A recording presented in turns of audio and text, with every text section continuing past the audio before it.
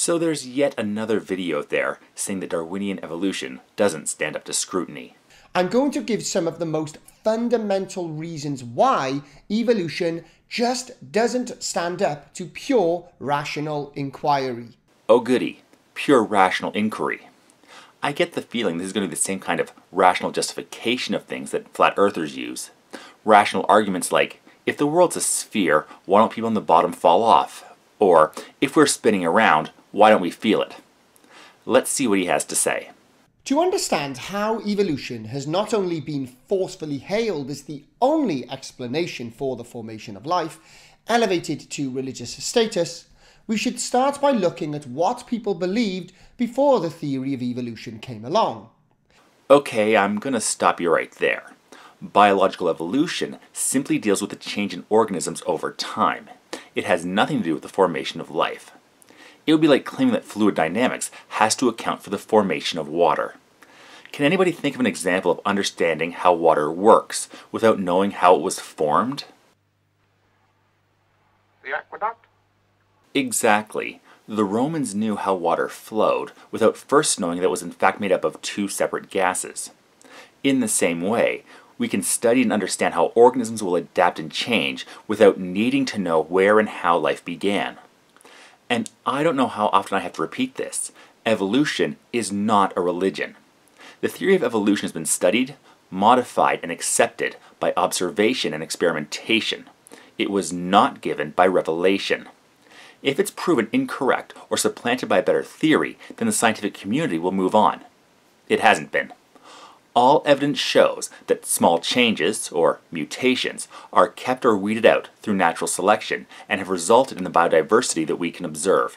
Classical thinkers believed that we inherited traits from our parents, which is well established today. Yes, we know that organisms will acquire traits from their parents ever since we started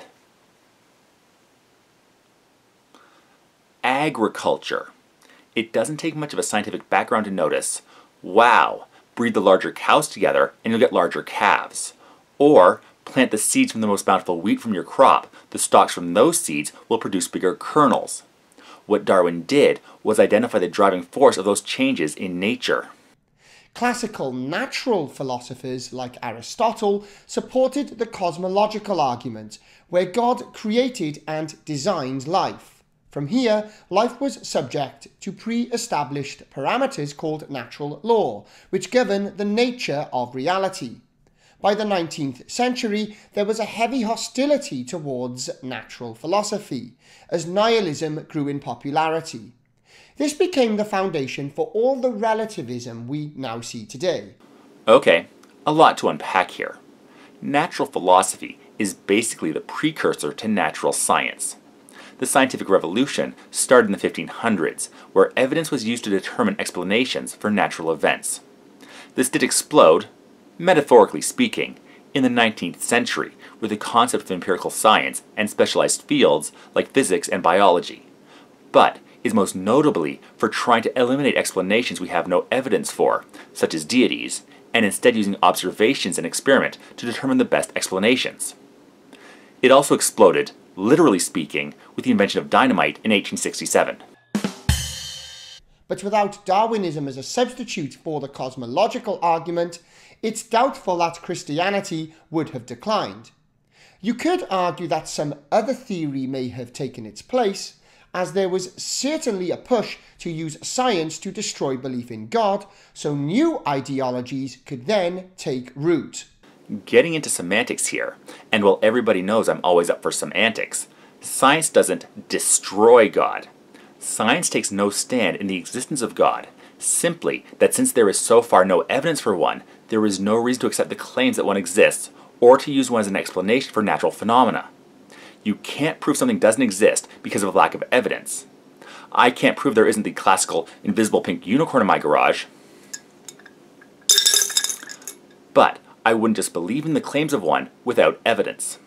There was, however, another theory around not too long before Darwinism emerged, called Lamarckism, and this was established by Jean-Baptiste Lamarck in the early 19th century. What's fascinating about this theory is that Although still rubbished by proponents of evolution, it's actually being proven more accurate than Darwinism as we learn about genetics. We're getting into Lamarckian evolution? Ugh. Okay, where do we start? So, the basic idea of Lamarckian evolution is that if a creature changes over its lifetime, those changes will be passed on to its descendants. These are known as acquired characteristics. The most basic idea would be that as giraffes stretch their long neck to reach leaves on tall trees, their offspring will be born with larger necks. The problem is, this isn't what observation tells us. I've talked about August Weisman in an earlier video.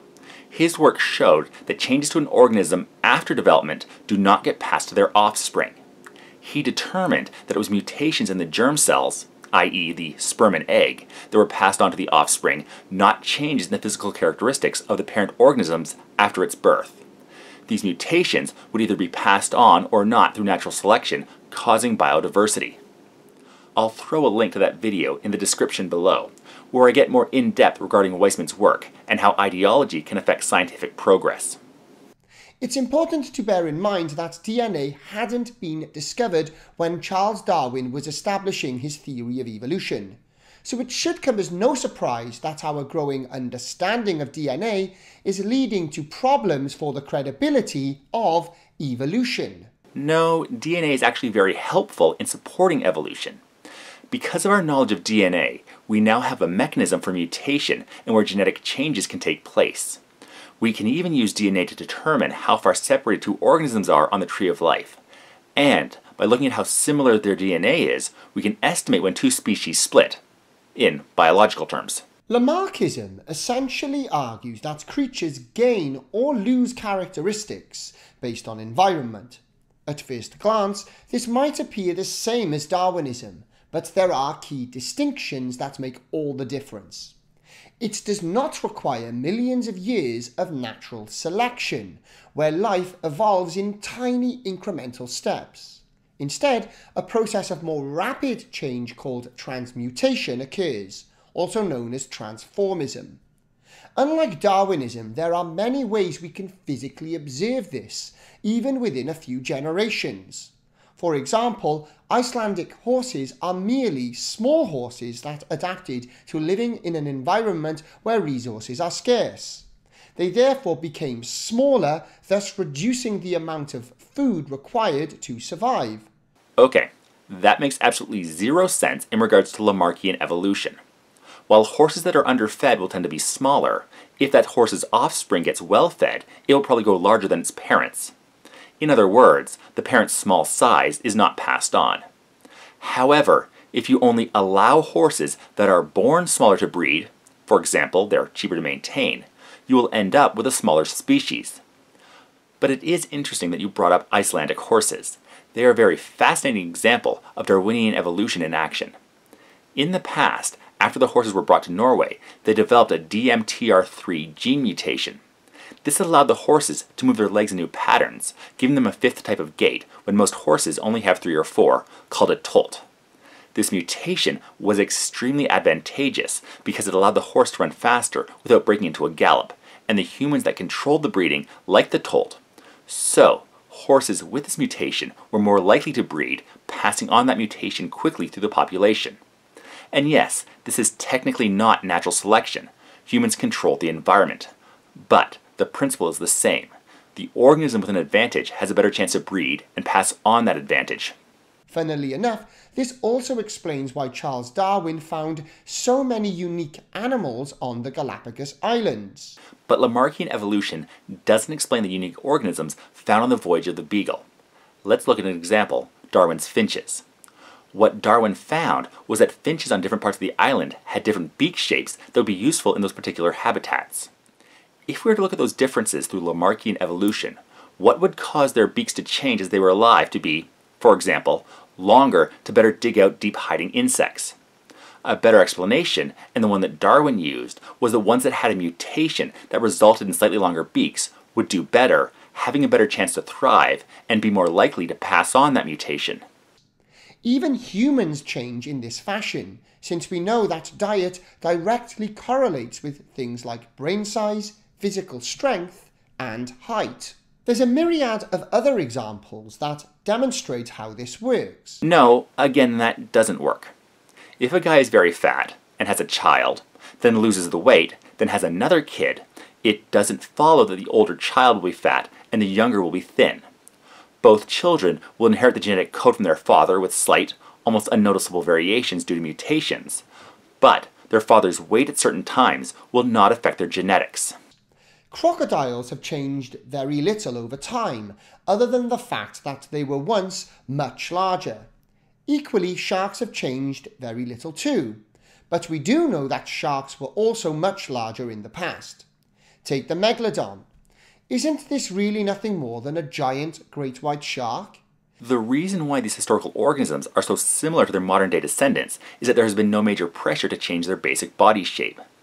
Evolution will drive creatures through small changes to be as efficient as possible in the environment they find themselves in. The shark-like shape that sharks have is a very efficient one for a predator in an aquatic environment. This is why, while sharks have mostly remained static in their shape for hundreds of millions of years, dolphin ancestors, which returned to the water more recently, in evolutionary standards, quickly emulated the shark's basic body shape to become more efficient predators in the same environment. Another reason Lamarckism is more accurate than Darwinism is because not only do we know that genes are inherited from parent to offspring, but the new field of epigenetics is proving that gene expression can vary far more significantly and rapidly than initially believed. What we're basically dealing with are many dormant genes that can turn on or off depending on environment. Alright, this one may take a while, so grab a drink. Epigenetics is like quantum, the latest buzzword for people who misrepresent a legitimate science to give the impression that we're on the cusp of a major mystical change in humanity, like thinking our way out of cancer. And also like quantum theory, it is vastly misunderstood by those pushing such woo. Basically, what epigenetics is the study of how outside stimuli can affect certain genes, turning them on and off. Each of our cells contain all of our genes, but they obviously don't need to use them all the time. There's no reason to construct bone where soft organs are needed, and vice versa, even if the cells have the ability to do so. Sometimes outside stimuli will cause these genes to go on or off, resulting in slight changes. What is important to remember is that this does not alter DNA sequences. The DNA that is passed on contains the instructions for all these genes. A gene being switched on or off in unexpected ways does not, in itself, create any new genetic information. And while some changes in the activation of genes can be passed on, these changes aren't permanent in a genetic line. For example, responses to outside stimuli like fear or stress have been passed on to mice children or even grandchildren, but this only lasts at best a few generations and is probably due to cortisol, the stress hormone, flooding the womb during gestation. While this has been used to push yet more pseudoscience like gay genes, it does align with what we know about the expression of life. It also indicates that, rather than mutation over time, living organisms already have all the genetic information to express life in an infinite number of ways. Once you arrive at this conclusion, you realize that genetic information being pre-established makes it impossible for life to come about by pure chance. And if that's what it was, then you might have an argument. But that's not what epigenetics states. It does not say that there is all genetic information to express life in an infinite number of ways in our individual DNA. Just simply that some genes will be used at certain times, and outside stimuli can cause them to switch on or off. The point is that while certain genes can be made to fire because of outside stimuli, it will not result in new information. Eating certain foods or experiencing certain environmental pressure may cause inactive genes to activate, but it isn't going to change DNA directly. A change in diet will not convert my arm hair into feathers if that wasn't encoded into my DNA in the first place. Darwinism also cannot take into account how one mistake, however minor, could completely collapse an entire evolutionary chain, and this makes it all the more obvious why evolution simply cannot explain the emergence of features like the eye, wings, the process of land mammals returning to the ocean as whales, or countless other examples. The genetic information must be contained within life from inception to resolve this problem. All of your examples, the eye, the wing, and moving from one biome to another, can totally be explained by the slow, guess-and-check method of natural selection. A small number of copying mistakes will not result in a completely new organism, simply one that may have a slight benefit to survival and mating over its contemporaries. As these small changes add up over multiple generations, you will get descendants that would no longer be able to breed with their ancestors, signaling speciation. And if this happened incrementally over many millions of years, it would be absurd to think that a feature like an eye would successfully form. Life is far too sophisticated to be the result of so many incidents of chance, since the odds would be statistically impossible. Instead, something like an eye would have to be perfect from the very beginning. Otherwise, it wouldn't function. That's not true at all. All that would be needed to get a fully functioning eye is a very slight mutation that is advantageous. A simple light-sensitive patch would be very beneficial to an organism over its contemporaries that did not have one, even if it just showed where light was coming from. Over time and many generations, this very basic light-sensitive patch will become more specialized to detect things like shapes and colors. Each will be built off the previous generation. For organisms that now use sight, mutations that gave better vision will be passed on because it would help the organism thrive, while mutations that obscured vision will be weeded out because it would not help and would be a hindrance to their ability to survive and breed. I was involved in a minor debate with a biologist about evolution, and he was really confused. He didn't understand the significance of his inability to answer my questions. I had a very, very simple question for him. I said, look, if you can answer this question, then I might well be convinced that evolutionary theory works. He said, okay, what's your question? I said, what is the average rate of evolutionary mutation? What is the average rate of evolution, to put it most simply? And he couldn't understand the question. He's like, well, that question doesn't make any sense. I said, absolutely it makes sense. No, the biologist was right. It happens. That question really doesn't make any sense. Random mutations are just that, random. They can't be determined to happen in an expected manner, and the environment they're in will also affect how quickly mutations that occur will be passed on. To go back to the sharks and dolphin example from earlier, sharks have not had to drastically evolve much over several 100 million years, while dolphins had to evolve their basic shape fairly quickly. Things like population density can also affect how quickly a mutation will be transferred through a group. You can't give an average rate of mutation because so many factors will affect how quickly mutations will accumulate and be passed on. And that made me start looking deeper into it. And what I realized is that biologists do not understand the first thing about statistics. They do not understand anything about probability. They don't even have the educational background to begin to understand these issues. I actually went and checked. I checked a number of the Ivy League schools. I checked Stanford. I checked a number of other programs. You can go all the way through. If you get your PhD in biology, you will go all the way through, and you might take calculus. Really? Hey, sweetie, to become an advanced cellular biologist, did you have to take any math courses? Yeah, I was forced to take classes in calculus, statistics, and population genetics, which is statistics for masochists. Thanks, baby. That last one, population genetics, is probably the most relevant to biologists, and while the content is basically statistics, if you got your information from checking a school syllabus, it most likely be listed under biology and not math. There are a great many other problems with Darwinism. One being that evolutionary mutations lead to unusual appearance, like a lump or any number of out-of-place features. If sexual selection is the driving force for evolution, then ask yourself why a living creature would reproduce with another creature that looks deformed or strange. Imagine a peacock with a mutated open wing shape pattern. That creature wouldn't be attractive to females, therefore being unable to pass its genes onto the next generation. Beneficial mutations are not huge deformities, but usually small changes that will add a slight advantage to allow an organism a better fit into their environment, or be more noticeable to potential mates. Animals, besides humans, are not really as picky as us.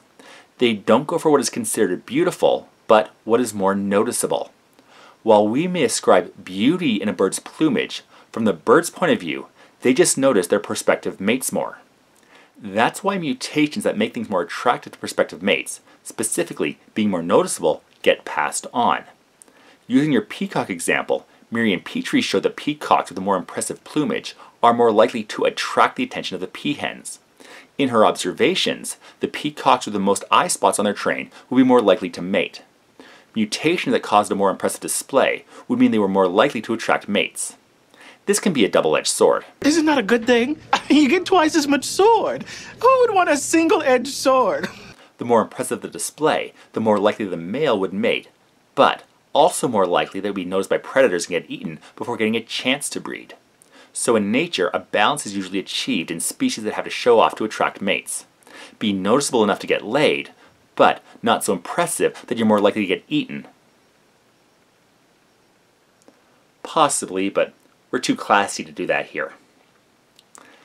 This is why organisms left to breed naturally with no predators will quickly evolve incredibly impressive displays. All they need to do is attract prospective mates and not worry about being devoured.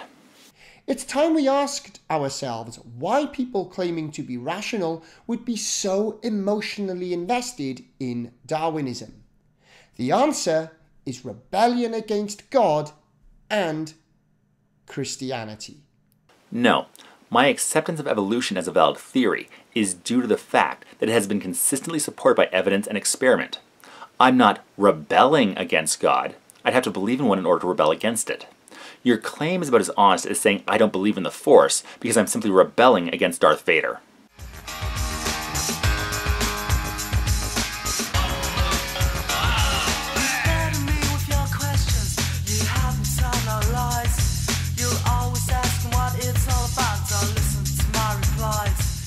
A very efficient form of predator in an aquatic environment is the static shark-shaped shark ship. Is the static shark-shaped shark ship. Is the static share-shaped shark. Is the static shape shark. Is the static shark-shaped ship. You know what? I'm going to fix that right now.